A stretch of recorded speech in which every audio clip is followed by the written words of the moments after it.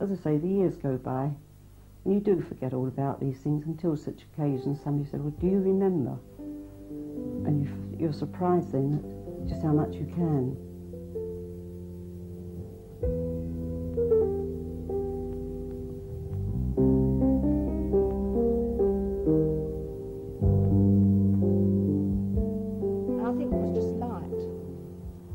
Light and space, that was what Downham meant to me when I first moved out. Coming into a place like Downham was absolutely fantastic. It was coming into a new world. It was a very pretty rural place. No pavements. Can you imagine no pavements? Nothing. No roads. No roads were built there. Loved it because I was 10, and to me it was heaven. Beautiful fields, and I really enjoyed every minute of it.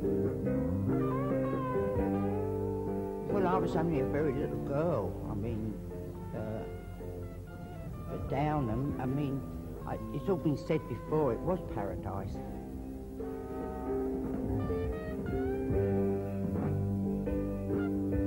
Now, when we came here, it was fairyland. It was utopia. Buttercups growing everywhere. No roads, of course, it was quite muddy. Little railway running through for the workmen. Fields, grass, just plain, not a care in the world. And in fact, you know, I can only look back with happiness and relaxation, and yet it really, as point of view, my father was unemployed for 90% of the time. It could not have been a happy time for them, but I can only look back with great happiness. To me, Downham was space and light, because we lived at Deptford and there was a huge wall at the back of, you know, the back of the house. And to, as Vera said, to come out to Downham was like coming to paradise. The roads were all clinker. And at night, when it was dark, it really was dark because there was no street lighting. And we went up to bed in the dark. There was no light for you. They never lit the gas for you to go up. You went up in the dark and you felt your way to bed. And it was just a matter of the space and the light and the fields. To walk, when you see these adverts for certain soap shampoos in the television, you see somebody walk buttercups and daisies. That's what we did. Up to our necks, didn't we? Yeah. In buttercups and daisies.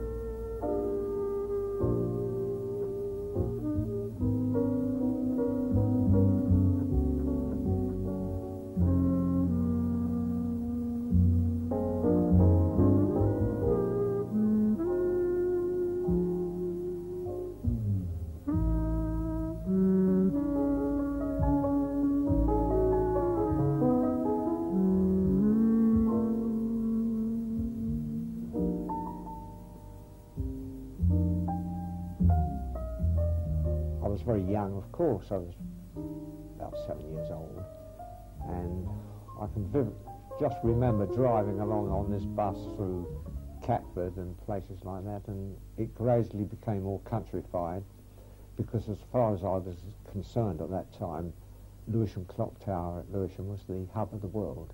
I didn't know anywhere else. Right. And then we arrived at the bottom of, eventually at the bottom of Bromley Hill, and it was all very rural and countrified. Well, I only had 2 rooms at Deptford. It was a 3-storey house in Reginald Road, Deptford. And the landlady, she wanted the rooms for her daughter, so we wrote to the council and they give us that in Lentmead Road, number 13. Well, Deptford is part of London's slum area as it was, and the house that I lived in at there was a flat, a basement flat. There were 7 people living in that house, and it was a squidgy little place. No hot water, no baths.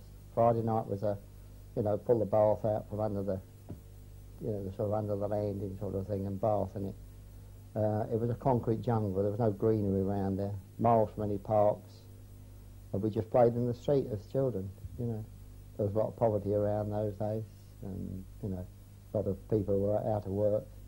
But as a community, we did try to help one another then, in that area. I was born in the house I'm living in now, in Fieldside Road, but my parents and my brother and sister, who were 7 and 5 respectively, they came from Hammersmith, and they'd lived in Mews flats, to my knowledge. I think it was alive with rats or something or the other. And of course, when my mother came, to think that there was actually a flush toilet, plus a bath.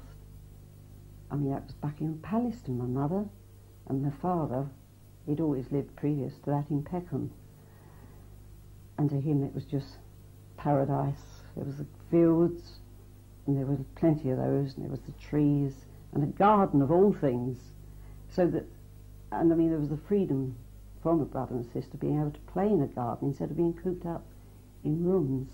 Well, when we first got into the house, to go into the house with an indoor bathroom, indoor toilet, and walk straight out in the garden was marvellous as far as we were concerned, because you've never seen, I mean, if you know the Elephant, there's no fields around there or anything.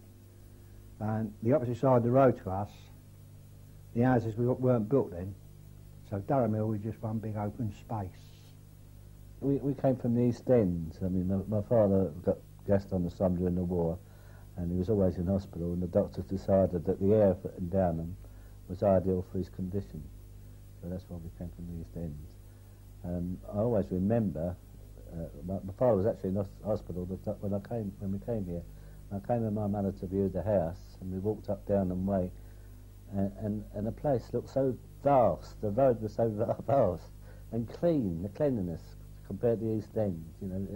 It hits. I mean, my life had already started being formed. I was old enough to know about the East End, and the impressions was always stuck in my mind how clean the houses were and how big the roads were. It was beautiful. Well, the houses were very bare, and the walls were awful, all distempered, with this horrible beige colour, and all the paint everywhere. Very cold when we moved in, wasn't it? Trying to think what else there was. I didn't like it at all. No wallpaper, nothing there.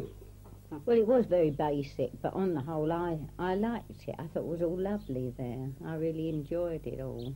But I was different, I was at school, and to me, going there with all my friends I thought it was really lovely. The house, we had rough stone floors in the kitchen. I can remember that because that was one of my jobs, scrubbing it. Yeah, we've got that job. And other than that, no, you would probably remember a bit more than me, but I liked it.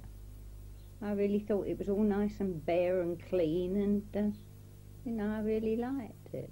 Well, we were in what they called a 5-roomed house. That was 3 bedrooms upstairs, a toilet and bathroom, and we had parlour type, and that was two rooms, and there was what we call folding doors. So, because when we first moved in there, that was lovely, plenty of room. But once Mum and Dad got settled, and there was furniture bought for what we called the parlour in those days, didn't we? Of course, that room was never used, only except for Christmas or funerals. And a very tiny kitchen that had the stove. Stove was next opposite the sink, so if your mum and dad were there, nobody else could get by. And that had the coal cellar was under the stairs. That was in the kitchen. Of course, every time the coal was delivered, everything got covered with coal dust. And there was the copper with the fire under it in the kitchen. And there was a pump above this, which pumped up into the bathroom upstairs. sometimes it would go, sometimes you'd have to put some water into the pipe for it to pump up. And of course, if the pump went wrong, which happened very often, you carted up the buckets of water upstairs, and you had to be very careful you didn't burn yourself. And of course, there was a bath, which was absolutely smashing, wasn't it? It had a bath and an indoor toilet. That was lovely. Conditions of tenancy.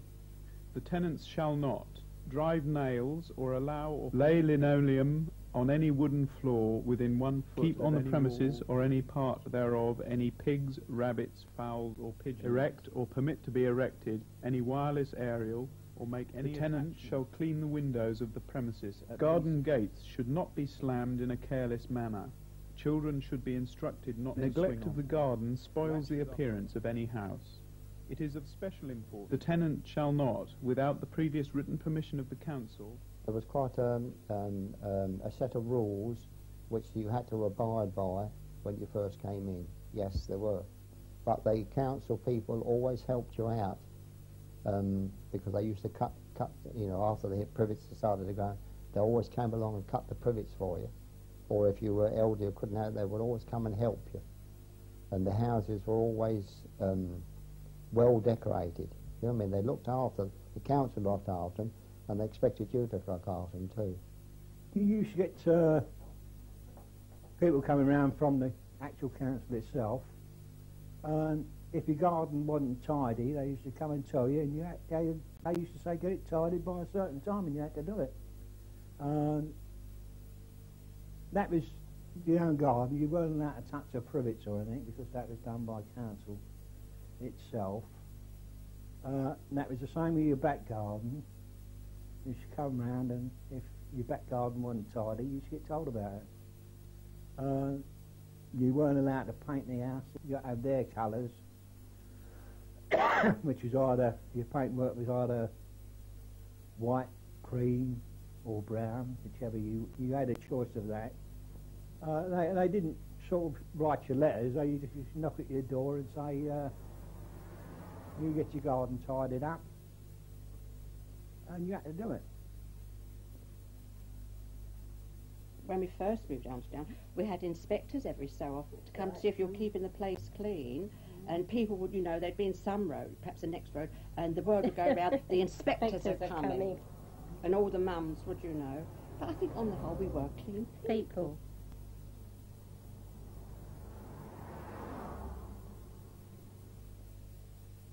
It was a general consensus opinion of better off people that we were not really civilised, right? Don't forget we hadn't had universal education for long, so there was a great reactionary group in this country that didn't realise that people like us, until the war, had any talent at all, until they called us up and put us in the forces.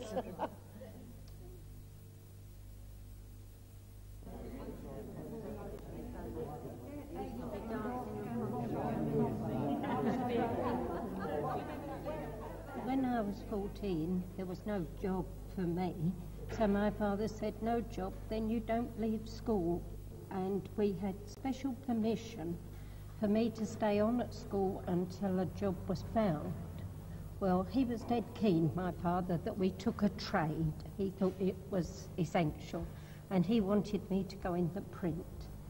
And I then stayed on at school until a job in the print was found, because the print then was the same it is now. It was a closed shop. Many of my friends that I chummed up with at school, their fathers were hod carriers and bricklayers, and there was a lot of it going on the estate, naturally. Tilers, a lot of work. But as the school days came to an end and we drifted to different places, a lot of us had to go up to London.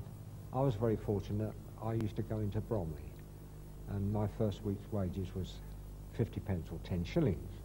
And my father advanced me the money to buy a Hercules bicycle that I could go to work on. It would have cost me on the bus tuppence, but he bought me this bike.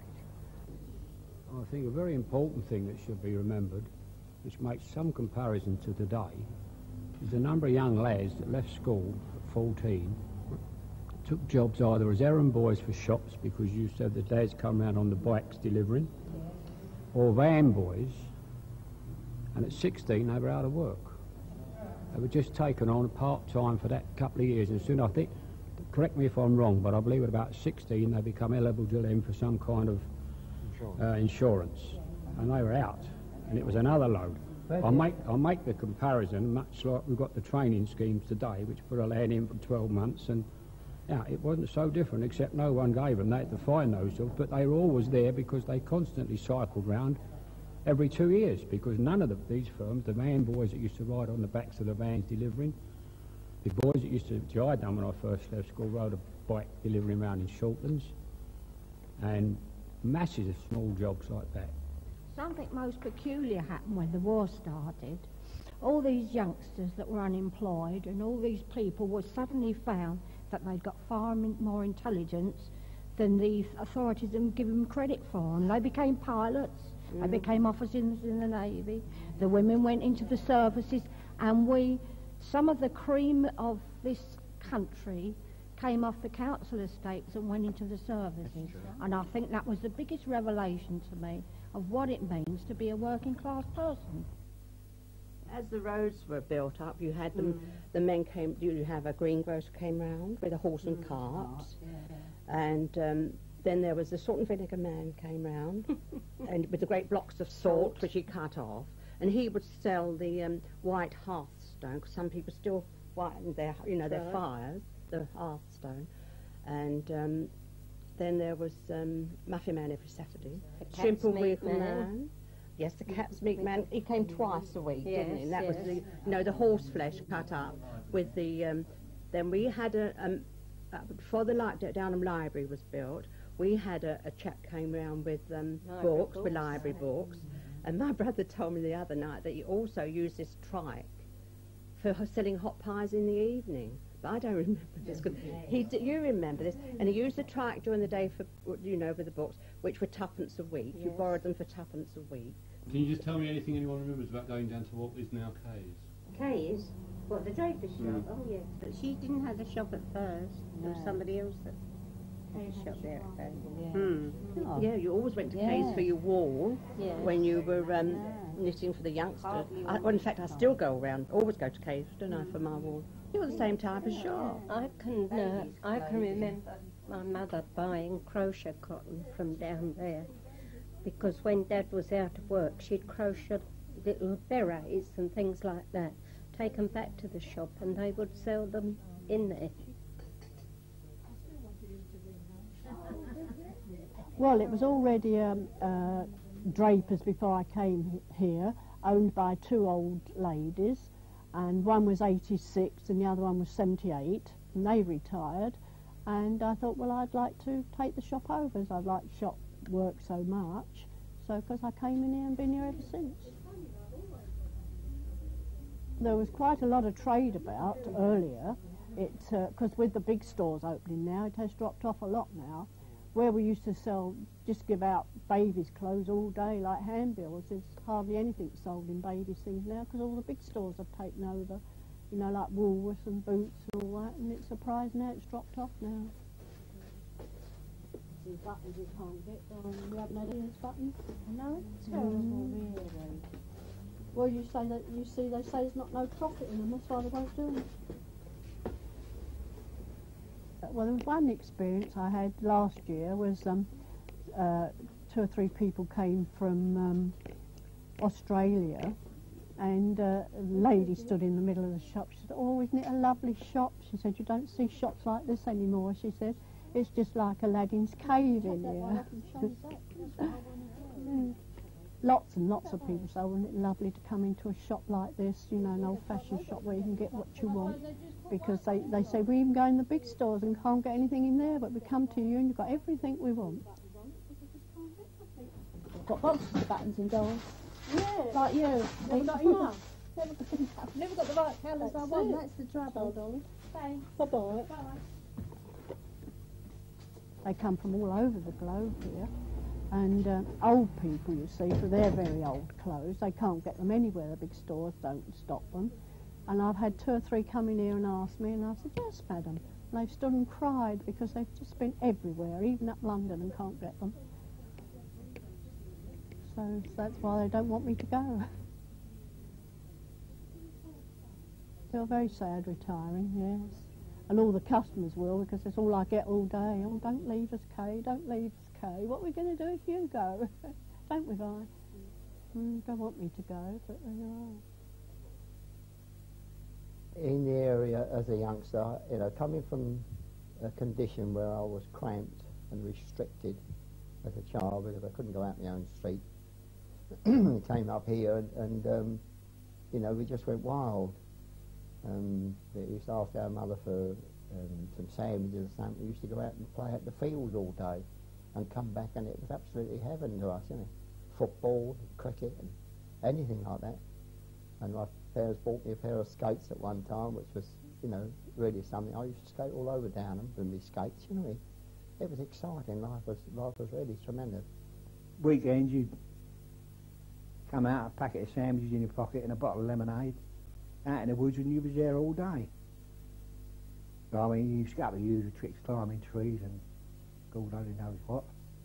And at the bottom of Downham Way now, which used to be Old Bromley Road, that used to be all marshlands. And you used to go down there and you'd float logs on it. You used to get on there and float all around, chasing one another all over the islands and go scrumping, because there used to be quite a few orchards around this area. Winter evenings would be things like Ludo or dominoes, not darts, because you had gas and mantles cost a penny each and they were very, very fragile. So, and your parents joined in with that kind of thing. Yes, I mean, you did a bit of knitting, but it was never taken seriously. Again, your parents couldn't afford to go out buying wool. I mean, that was a luxury. During the winter nights, you could, we used to do it. You used to go up onto Durham Hill, sit on the top, and you'd see into the old Crystal Palace, because there was nothing in your way. And you sit up there every Thursday night and watch a firework display. If you looked at Durham Hill then, like the right-hand side, the biggest part of it, where the swimming pool is now, you used to get 600 or 700 people sitting up there, just sitting there watching the fireworks, because you could more or less see every firework they had from the top of the hill at the time. Because you had no stuff in your way, no buildings or nothing. As we grow up, you know, the Downham Tavern was built. In itself, the Downham Tavern was a remarkable thing, because it was the largest tavern in England at its time. They used to have shows over there which, you know, me as a youngster, was just unbelievable. They used to have flower shows and bird shows and all sorts of things, and they had vaudeville on a Sunday night. I mean, that alone, you know, to people from our background was absolutely fantastic. It was a real paradise. Oh yes, I used to go with my husband. They had concerts up there, you know, amateurs getting up on the stage and singing. There was quite good singers. It was really lovely on a Sunday night and Saturday night, but that all finished a long while ago now. They had a hall next to the tavern. It was quite a nice hall. It was like going into a cinema, actually. There was a small round, I don't remember the name, box office, which you went to and paid your money to go in, and it only cost 2.5 sixpence to go into this dance, and with that ticket you were allowed to buy a drink. I had dancing from 8 to 11, old-time dancing on Monday night.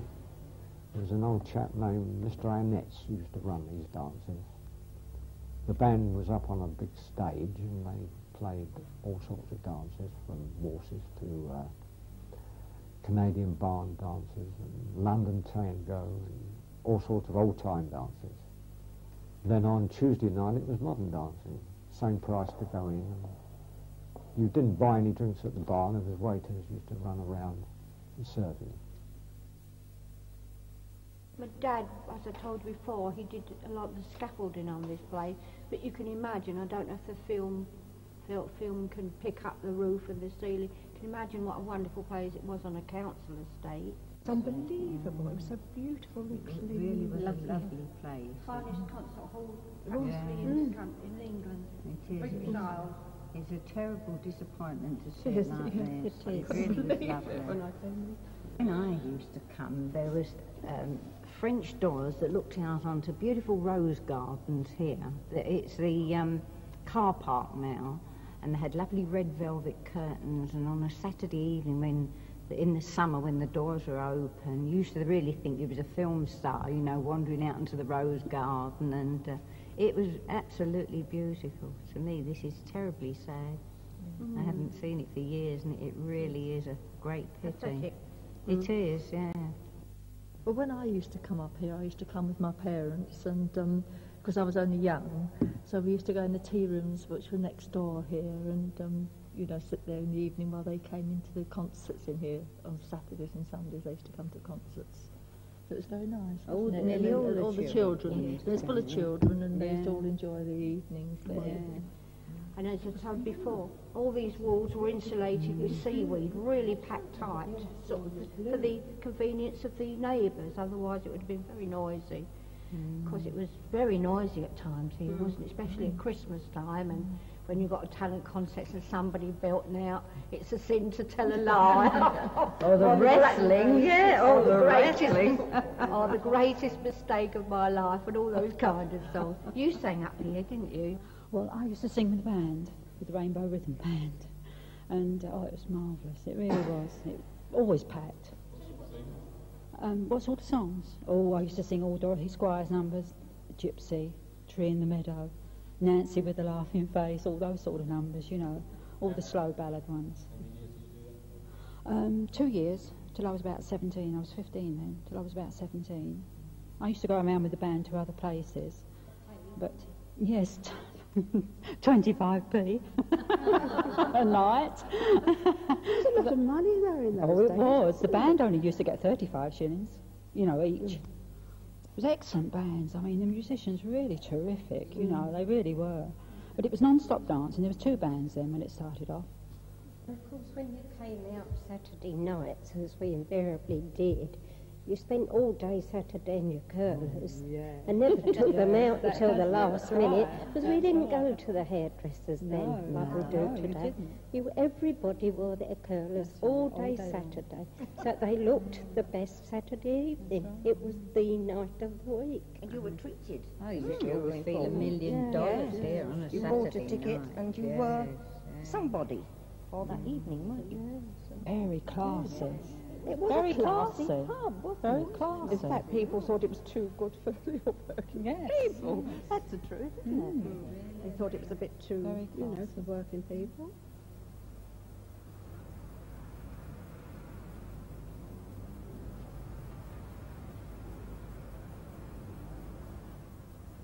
I should say about 1929 to 30, they built this cinema quite close to Downham on what was known as, what we knew as Perry's Farm. And it was quite an elaborate cinema for those days. I can remember starting off from Saturday afternoon onwards, you'd always see a long queue outside. And once the film had started, the people used to line up for the second house, and occasionally the commissionaire would come out and say, room for 2 inside, or room for 3 in the balcony, and you'd go in by dribs and drabs and hope you could get in before the last house started.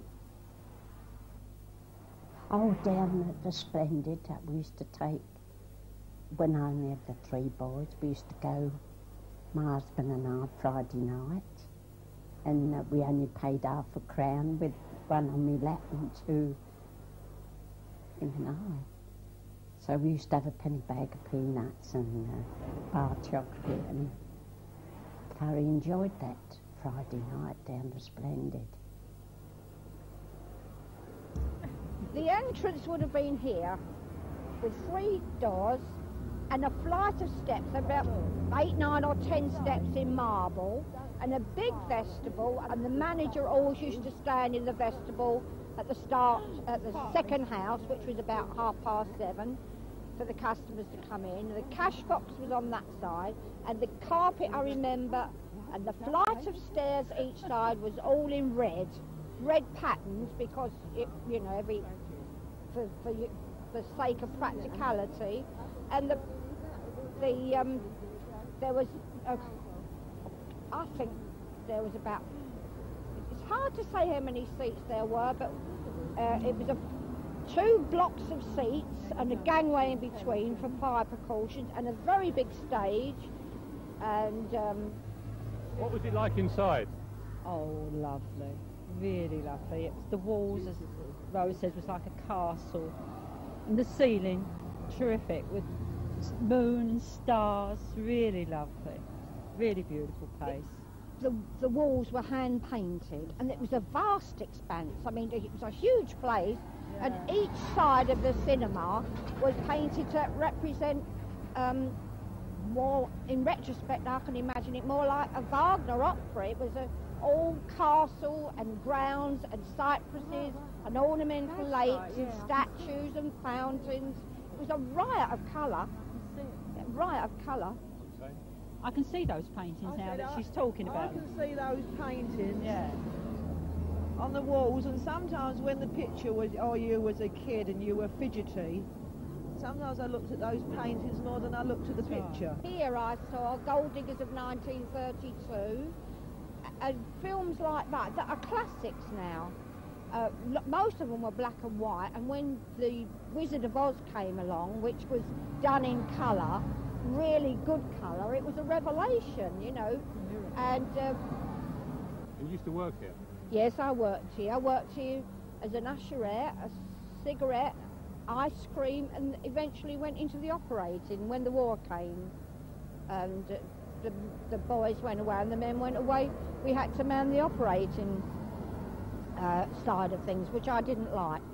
I first remember the Splendid really was when I was 5, as I say, being dressed all in this paper, and someone pushing me on the stage and saying sing, and I started singing, and then they whipped the mic away. Of course, evidently my voice was too powerful. I don't remember much.